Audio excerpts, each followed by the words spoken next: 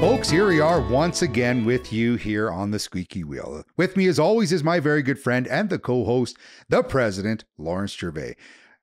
Broadcasting here, as I've mentioned many a time before, from the south of Red Deer, north of the United States. We are in the beautiful area of close to Calgary, Alberta. And Lawrence, every week we get a chance to have a conversation. And you and I, it is from a conversation from a Métis perspective. You and I both being with a Métis background and a neat history, as we've talked about many times before, of our families having this connection. Our fathers, the whole Saskatchewan, the musicianship. You know, you and I both got guitars that are hanging behind us. Lawrence, we got a lot of things to talk about today. Folks, I'm Ross Memphis Pambrin of the Memphis Group. We do environmental monitoring. And I'm very fortunate that I get to share my conversation with somebody as knowledgeable and as connectable as Lawrence Gervais. So Lawrence, you know, we have a number of things you and I need to talk about today. We're going to jump on to the fact that, and we've talked about this a little bit, that the Pope is coming and or our group is going. We want to talk treaties. We need to talk a bit about Two-Spirit. I want to talk some of the music things that are happening because it's a challenging time as we move forward. A little bit about the world of our actors in the world, some of the challenges that people have faced. As usual, folks, I'm doing everything in my power, and Lawrence and I think we both appreciate our time to have a conversation about the scams that are happening out there and how we can try and protect our communities. And this is a rare one. We're actually going to throw a little bit of Netflix in there. So Lawrence, thank you. Welcome, folks, to the show. You can always reach out to us. Start us out, Lawrence. Let's talk a little bit about the Métis community and what's happening in the world of religion. Yeah, I mean, when you said actors, I thought, well, you know, aren't we all actors and the world's a stage? You know, it was like stop it. Some Shakespeare quote, but yeah. No, you know, in the Métis Nation, you know, community right now, there's, you know, certainly a lot of constitution talks. We're still having those across the province. But one of the big things that's happening is this papal visit. So we have a delegation that's going from, Métis National Council. I believe there's 6 delegates, and we have 2, Gary Gagnon up in Region 4, as well as Andrew Creer, who's, you know, sort of a provincial elder. And she's, you know, an elder that works in the friendship centers too. So, and a residential school survivor. So that was kind of the pick. But I did have a meeting with Bishop McGrattan. We did talk about working, you know, because we house a Métis historian down here in Region 3. I think we're the only region that's currently doing that. But you know, we're gonna certainly lend him out to their archivist in the diocese to look at some of the records that they have, and sharing as much data or knowledge as they can. And we're really, really grateful for Calgary Diocese to actually do that and look at the parishes and see what we uncover. But yeah, we look forward to that work and how it's going to go. But, a lot of Indigenous leaders, First Nation chiefs and us are certainly looking at an apology, because that's important if the Pope decides to come to Canada. And where does he go? Well, hopefully he goes to Lac St. Anne, because that's certainly a good starting point, especially here in Alberta. And if anybody doesn't know, that's sort of an Indigenous-led church thing. And Lac St. Anne does have some healing qualities to that giant lake up near, I believe it's St. Albert. So, you know, east of Edmonton. And you know, we look forward to, if he does decide to attend Alberta, to maybe go there. So. You know, I think that's fabulous that you brought that up. And, you know, one of the reasons why I bring it up is I grew up in St. Albert. Now, as you know, I was born in Germany and I lived all over, but St. Albert was a place that I spent a lot of time. And I have some familiarity with Lac St. Anne, but yet I find I enjoy this part of our conversation in the sense that we are learning our heritage and the idea of the challenge that has been presented to our seniors, to our age, to the awareness of our youth. Catholicism, Christianity, this has been somewhat entrenched in our culture for a long time. Mm. And I've made this comment before, Lawrence, that our community, and our elders who were staunchly raised Catholic, and all of a sudden these awareness of residential schools to the extent that we are all learning of the colonial challenge, this was not, hey, come on over. This is the way it's going to be, and you will learn, or you will have the savagery beat out of you. And I think that's important. And a long time ago, I may have made this comment before, that when I met B.B. King, I struggled for a month trying to think of what I was going to ask that man. And in the end, one of the questions I wanted to ask him was, this was a lot of years ago, what was it like to meet as many popes as he had? And I think he had probably met three of the popes. And that was it was an interesting question that I wanted to ask. Now, in the end, when I did meet the gentleman, Mr. B.B. King, I forgot to ask the question. But the fact that we're sending a delegation to talk to an individual who spiritually represents an endless population of spiritual individuals. Wow. Again, I only wanted to ask a question of somebody who had met the Pope. We're sending a delegation. And Lawrence, you and I talk about this all the time. I think it's important that the church acknowledges. And acknowledges is one thing. I'm curious as to how they are going to provide an apology or an answer. Yeah. And certainly when the truth, is being uncovered, month by month as we go along here, the church has to have a reaction to those truths that are coming out. And that's a part of reconciliation. You can't have reconciliation before the truth comes. You have to do it usually after, because that's the uncovering, right? So, these burial sites over this last year have really pushed this, process to happen. And, are we glad? Are we uncertain? For sure. And that's what we have to look at, but it is a start. And if it's a start in the right direction, then fantastic. But if, we come out of this and, certainly the Roman Catholic Church decides, well, we're not going to issue an apology, even though the bishops in Canada already did, certainly it's really up to the Pope and his followers, right, to kind of see this through. And us, we have to be ready, because if he does do that, well, then there's going to be action as a result too. So, I'm glad that we have this discussion with the, Archbishop and the bishops already, and we're going to speak to them, and hopefully that gets to the Cardinal here in Canada, and it goes on to the Pope, right? So that's, what we're looking at. But, there was atrocities, there was genocide, there was all these things that did happen. But then there was also sickness that happened with these kids. And the more information that we have as a community, then we can certainly let those families rest, right? I tease you a lot. I tease you about the fact that your doors and your phone is always available. I tease you about the fact of, our relationship and such.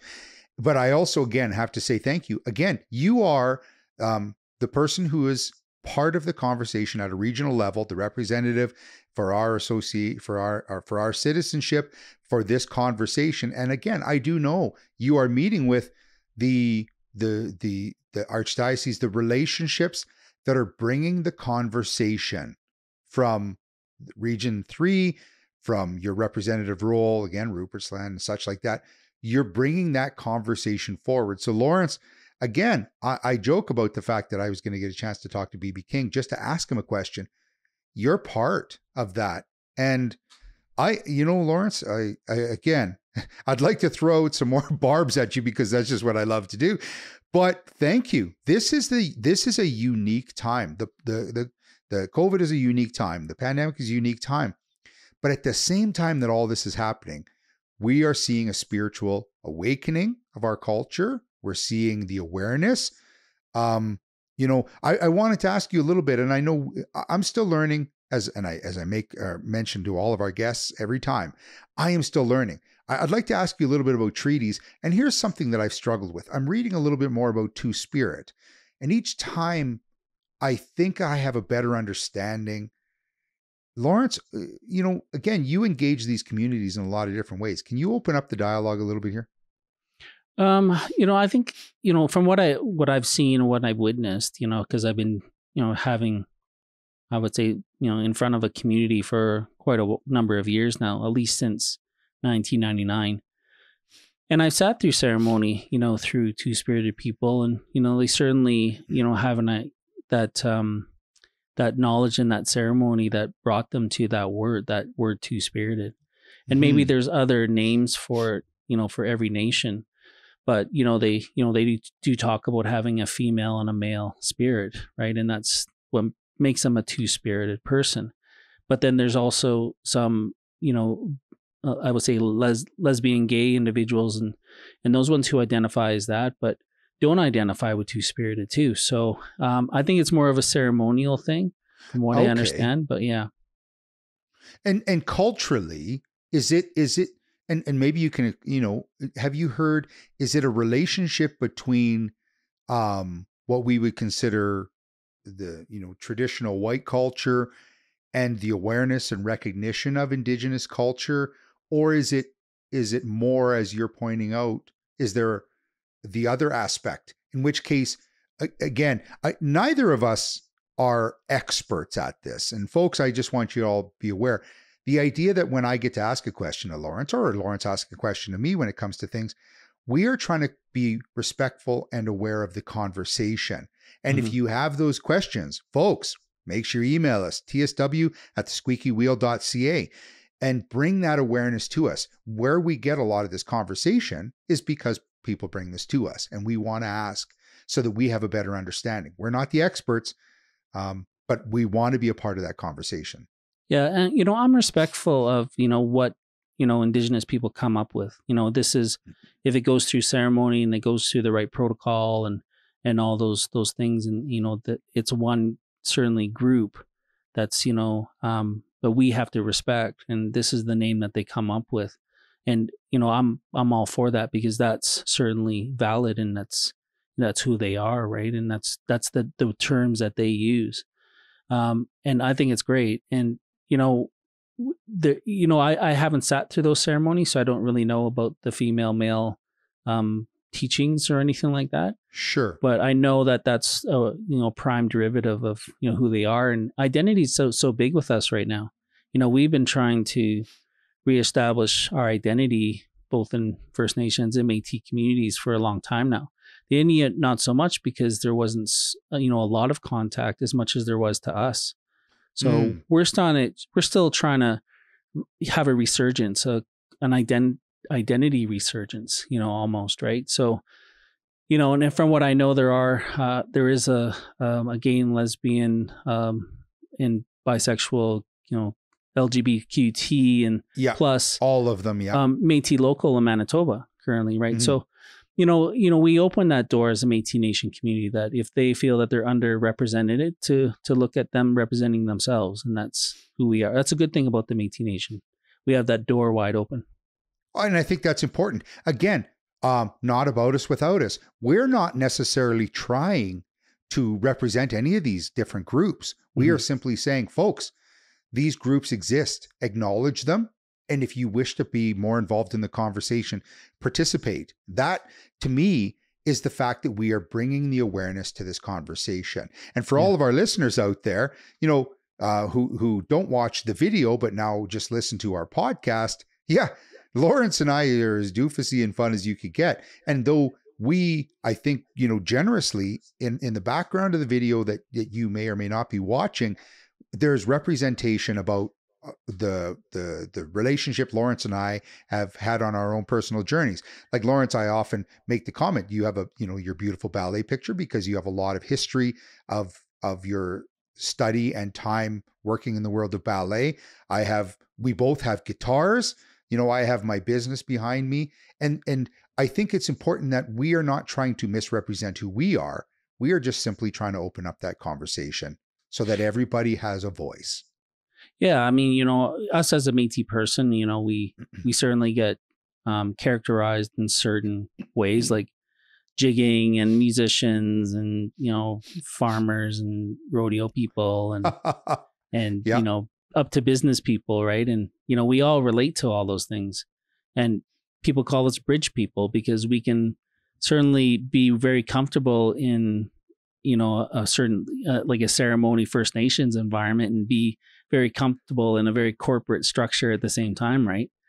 So, I mean, the Métis community, they're going through an identity crisis. And, we certainly want to be supportive of everybody as much as possible and keep those doors open and, have, very good dialogue. If people don't feel that I represent a certain category of people, well, then they should certainly give me a call and send me an email and we sit down and we talk about it and certainly like that. But I've never had a call in the last 6 years about me not representing people well. So, oh, no doubt. Let's throw in the idea of treaty, Lawrence. Mm-hmm. Right? This is something that happens to us all the time. As much as I joke or you make that comment, how many people come up to me and say, "Well, you must love pemmican." Folks, I don't eat as much pemmican as you think I do. In fact, I don't know. There's probably a chance that I've tried it once, but we have this identity issue. And let's talk a little bit about that, where people go, "Wow, because you're Métis, you must have some complete awareness of treaties." Well, I mean, we kind of and sort of do. We have awareness of agreements with Canada and the Crown, but did we call them treaties? Well, no. And in fact, there's only been one adhesion to a treaty in number 3, I think, in Ontario, and certainly Canada and the Crown certainly ignored that adhesion too. So when people say we are all treaty people, I kind of get it. What they're trying to do is certainly acknowledge the land, and this is Treaty 7, and we need to be respectful of that, in which we are. But in a sense, when Canada went to war with the Métis, our ancestors fought against becoming a part of their system, and where's the answer to that? Because we were fighting against becoming a part of the Indian Act or treaties, or we wanted to be on our own and have our own agreements, and the stuff that Riel and Dumont and all these people fought for, right? Including my ancestors who passed away. So, I have to be very respectful of that. And I honor the treaty because this is Treaty 7. Certainly, I understand that, but I don't think I would call myself a treaty person. And on our program, we acknowledge the relationship, and that's ultimately what it is. And as we have new generations, we're ultimately, expanding that relationship. But at the end of the day, we're, I think politely, we are saying when we go back to the land, this is part of that time that where the conversation, where the relationship started, but let's also continue to move forward. Yeah. And also, people are aware and the viewers are aware when we get our registration and our citizenship for being Métis, we have to sign a form and have a commissioner of oath sign it, that we make a declaration that we're not on the treaty roll, right? And our list, our name is not on their list. So I don't know, I understand where that term is kind of coming from, and it's certainly a good term, and we should be thoughtful of the treaty, but Métis folks really aren't. Oh, Lawrence, you can see by the light behind me. Folks, for all those who are just listening in, the bright red shiny light is spinning just like the old time police, I think they call it a cherry on the top of the cop car. This is that time that I've told all of our listeners, as well as Lawrence, this is when I bring in the conversation. Okay, I'm going to turn that off just because it's too bright. The conversation about scams. So we're at that time of the program. We're going to get back to the whole bunch of the other things. But one of the ones, Lawrence, that I wanted to bring up, and again, I've made this comment before, this is simply awareness for both our youth, both everybody my age, Lawrence, your much older age, and then the elders. Folks, Lawrence, and I'm going to bounce this by you because I'm curious as to how many times you received a phone call this week.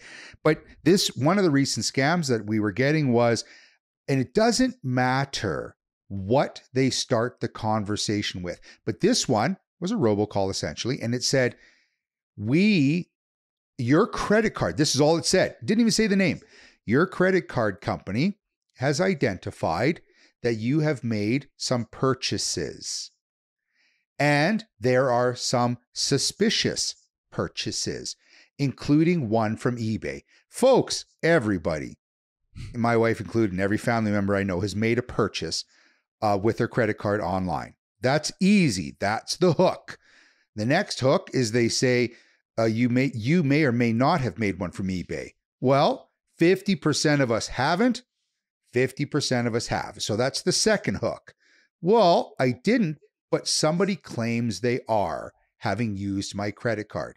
Now, on this scam, if you want to listen to your, let's say the questionable purchases, again, folks, they don't even know if you've made these purchases.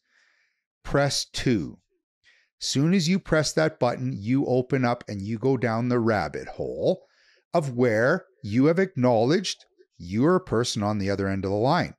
Somebody will come on and say, yeah, there's been some questionable action on your credit card. They won't even say which one. They may or may not know, but in your head, you're already thinking, oh, well, I may or may not have made a card. I don't want to get hooked on the hook for any purchases.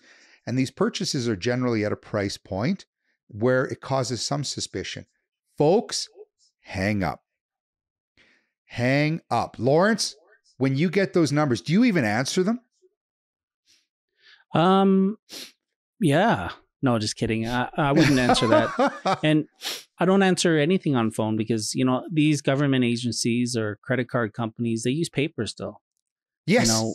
And if they're not sending you a statement that you can log into, well, then don't accept it. Don't accept an email. Don't accept a phone call. Yes. Right? If they want to get in touch with you, if they call you, and I'm not saying that this doesn't happen. I have been called by my credit card agency.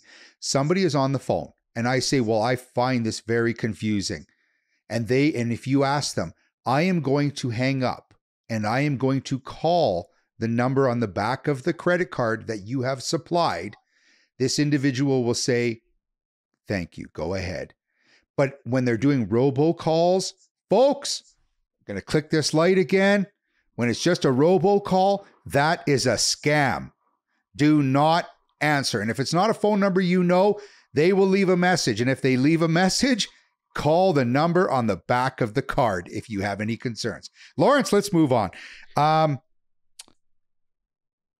Omicron. Yeah. Now, it's very close to Optimus Prime. Right. Which, from growing up, and I'm sure, I don't know if you played with, what were those guys called? Transformers. Yeah. Those Transformers were relatively, in a way, fun. The Omicron, what do you think?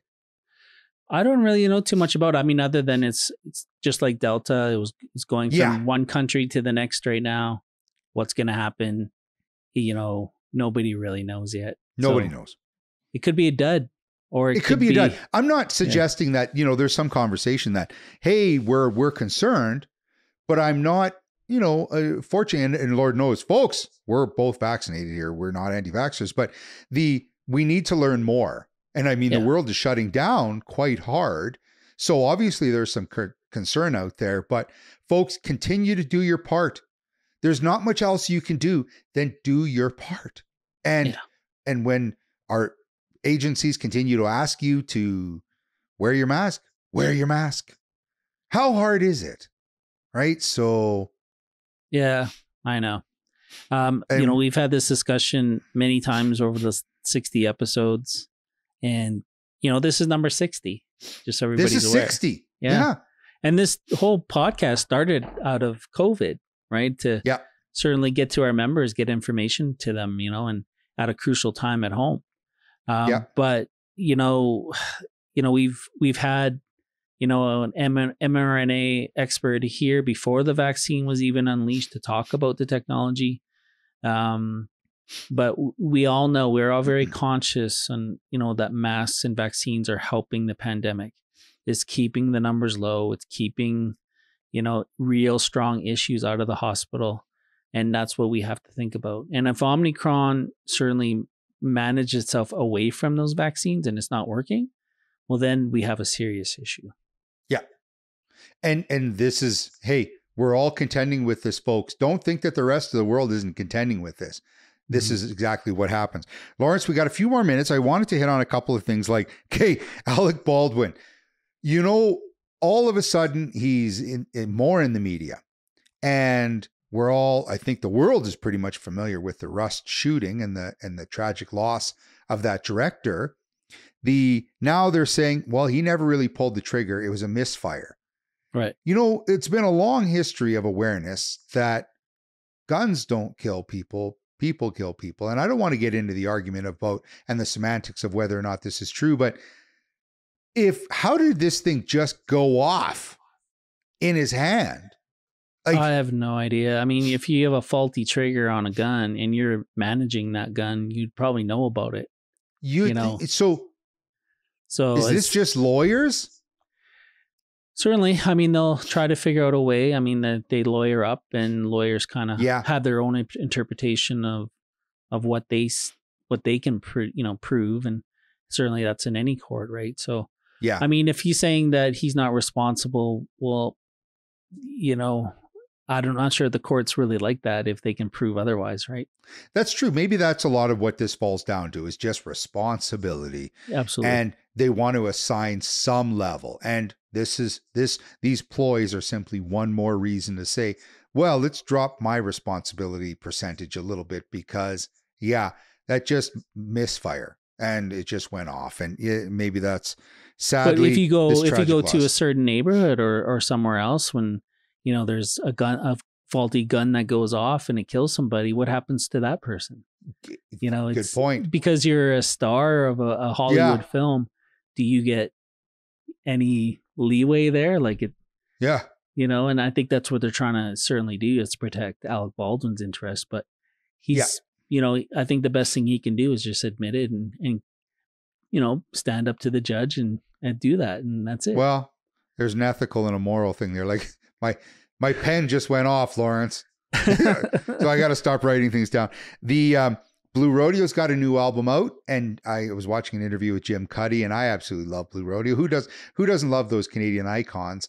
I had a chance to meet Greg Keeler, though that's got to be 30 years ago, when they were early in the inception of Blue Rodeo, and they have carried that music on forever. And it sounds like this recent album, Jim Cuddy and Greg Keeler weren't even in the same room together. They were just putting the tracks together over COVID. I don't think anybody's in the same room anymore. But I mean, you and I were, but yeah, I played softball with Blue Rodeo once, right? A few times in Toronto, and nice guys, you know, very personable. But yeah, I find it very interesting to hear that they're still going on. You know, I mean, they're a little bit older than I am, or we are. Yeah. So, yeah. And I think even Greg Keeler's deaf, like he's had such bad injury. Folks, if any of you are out there who know the fellas and you could provide an opportunity for Lawrence and I to play hockey with Greg Keeler during one of those where they do their hockey thing, folks, you're hearing it here on the Squeaky Wheel. Try and get us in there.